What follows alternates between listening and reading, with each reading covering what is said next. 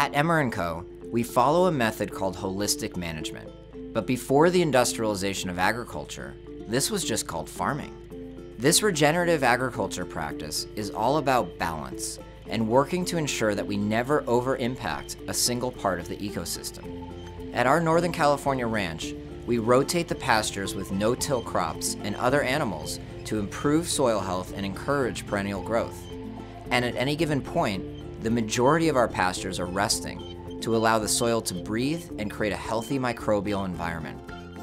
The cattle graze on tall grasses to create areas for the chickens to roam. The chickens spread cattle manure and scratch up the land with their foraging. And then the rich chicken manure makes the grasses grow tall for the cattle to eat. It all comes full circle. We'll come back this fall and we'll put in some sort of cover crop in there to capture all of that leftover fertility from the chickens.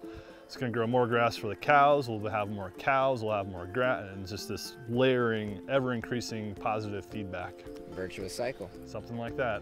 We have an incredible opportunity here to actually improve the environment with our business as usual. The more land we raise our birds on, the more we're able to create healthier, nutrient-dense soil and build deeper root systems. That allows more rainfall to be absorbed, grasses to grow taller, and more carbon to be pulled down from the atmosphere. It's the future of farming. The way Emmer Co raises our slow-growing birds will leave the land better.